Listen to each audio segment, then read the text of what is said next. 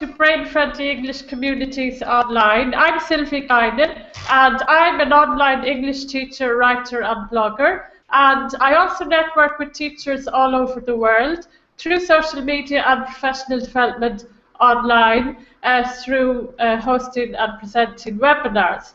Today, I'm going to speak to two very interesting professionals who are collaborating together from two diverse fields that you might not expect to complement each other. So we've got Theodora Papapanagiotou.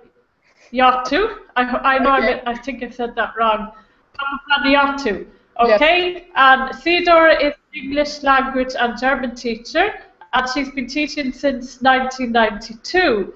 She's very kinesthetic and she loves the gym, and somehow her experience has enabled her to find creative ways to combine fitness with language teaching, and that's what has fascinated me. And I've been following her fitness posts and educational posts on Facebook, and she also inspired me to get into fitness in my own little way. That's why I wanted to hold this interview. And Nick is Theodora's fitness trainer. Okay, so I will just share his professional description with you. He's a certified personal trainer from YMCA and a British Triathlon Association coach. He has over a decade of experience coaching individuals and teaching group exercise classes. He's an advanced Les Mills instructor. Through his company personal experience, his goal is to help people reach their maximum potential with safety in the fastest time possible.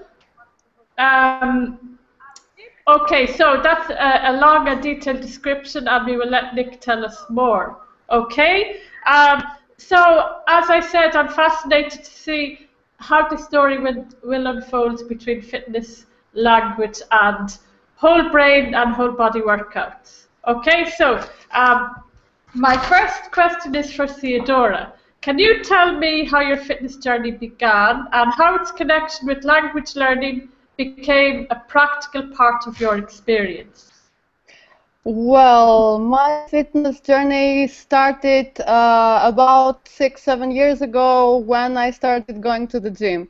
Until then, I had never been to a gym. I hated the gym class at school, and I was really overweight. Wow.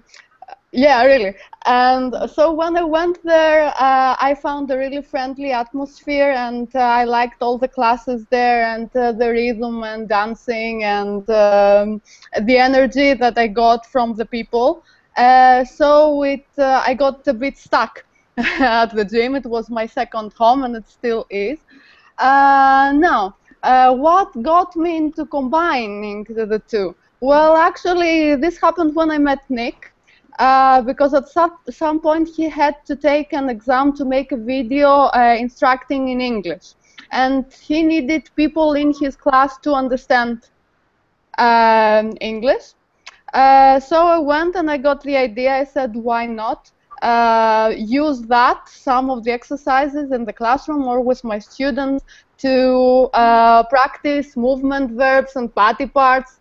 And that's how the idea came. Okay, that's a brilliant idea. There's so much we can say about that very soon. Nick, can you describe how you started collaborating with Theodora? Maybe you can add your perspective to this part. Well, it was actually our love for fitness that got us together. After the video that I had to take, and I saw Dora, and I knew that she was an English teacher. We kind of like went from there. We discussed it a little bit further on down the road, and I found myself collaborating with her in the AID project, where it was a kinesthetic project. So my part in there was to try and introduce some very basic movements to the audience, and trying to use momentum and movement vocabulary to see how we can relate movement and learning. After that, we kind of like got closer together when we actually did some personal training, and I think that really enforced the idea and the project that Dora has in her mind. He actually, I think that exercise and learning, they go together, and I believe that if you get a person exercising not in his high paces but in a moderate way, then you can switch on the brain. And when the brain is switched on, I think that's where Dora wants to infiltrate, if you want, with her language learning. And I think that is a great barrier that we can use to collaborate between each other. Yes, that's absolutely amazing, and it's surprising how we've always had children sitting in class and not moving, and we have never brought this into our work. So I think what both of you are doing is something very exciting for the language teaching community, and you know, we can't wait to learn more about how you're going to go forward. So let me think. Next questions. Yes. So what are your plans for taking this to the next level, Theodora? Well, as Nick said, we have already presented something at the TESOL convention in Thessaloniki. It was more like a collaborative project with another teacher about the 8 intelligences, Gardner's theory, and Nick had the kinesthetic part. Now, what we're going to do now, I have already talked to some of the members of the TESOL Macedonia Trust, and we want to present a workshop combining fitness and movement and language learning. And I don't know if we are going to present this in December as a pre-Christmas event or maybe in the convention. I haven't talked about it because it's summer. And we also want to take this professionally. I mean, when we show what we have in mind into the public, we offer our services. We will be offering our services to schools and language schools and organize such events that have to do with movement and learning. Oh, wow, that's amazing. That's brilliant.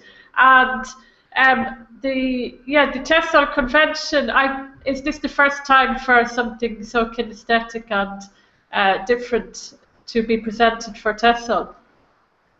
We will see how it goes because we are still discussing with Nick what we are going to do with the activities and everything, and if we need more space. So we will see how it goes, and we will advertise it, of course, on the internet and everywhere. Okay, I can't wait to hear more.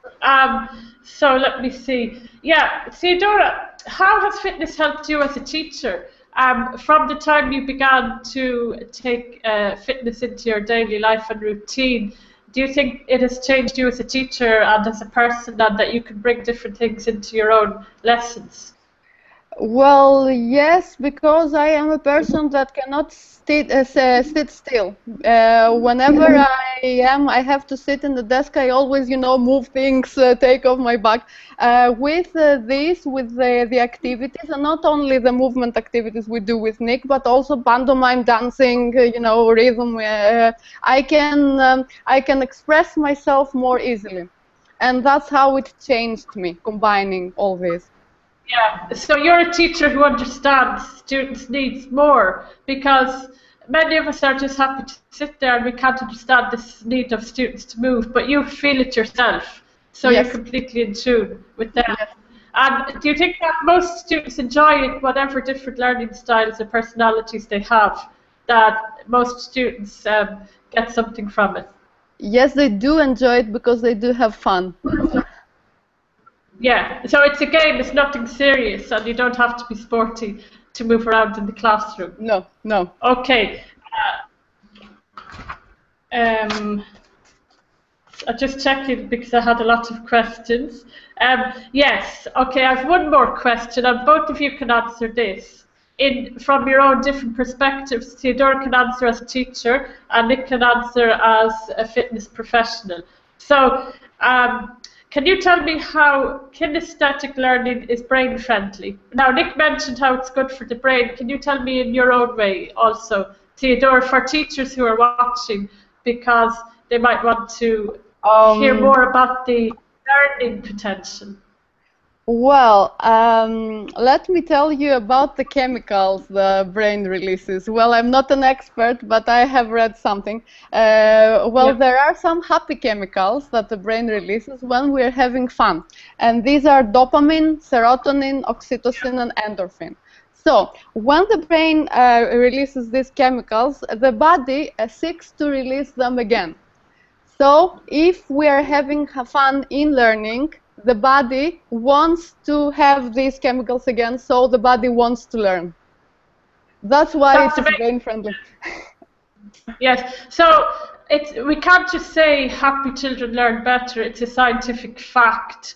And the way you said the body wants to experience it again, it means that children can come back to class with the expectation that they're going to have fun, and then they're primed and tuned in, ready to have fun. As opposed to the opposite, whereas they're sleepy heads and they're expecting boredom. Okay, Nick, how do you describe it from your point of view? Well, it's. I think what Dora said completely covers it. I think, in a way, you are priming. You're priming the brain, like in exercise. Before you exercise, you have to warm up. I think we're kind of trying to do the same thing. Before you learn, you need to warm up the most essential thing in the body that is going to take in all the knowledge and information, and that's the brain. So if you move a bit with purpose, then you are warming up, you're priming in the brain, and I think in that way you will be able to suck in all the information that is there in front of you. Yes, and I think it's a different kind of discipline because the students are training their bodies to follow the instructions, and it's a mind and body discipline and focus aspect. Also, Theodora, do you think this can help with memory as well? Because maybe they're more likely to remember their lessons when they have these unique elements involved. I will tell you something. What would you say? I will tell you something from Confucius. It is going around on the internet and everywhere. It says, the quote says, "I hear and I forget, I see and I remember, I do and I understand." Exactly. Okay, that's perfect. So this is great, and we can share this, of course, all over the social networks, but I'm going to add it to my blog and article because I'm going to add a little fitness lesson plan as well for my aerobics.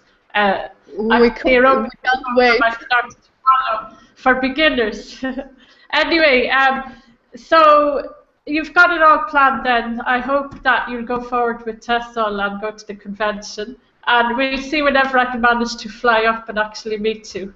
Okay, thank you very much. Okay, thank you. Have a great day.